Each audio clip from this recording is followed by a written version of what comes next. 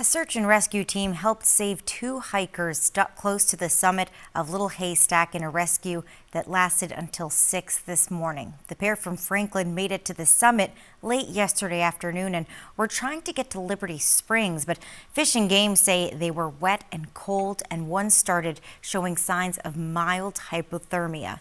They called for help and were able to build a fire, but because they and all their gear was wet, they could not get warm. The rescue team reached them at 1:20 this morning, and they helped warm them up and hike out through the early morning hours.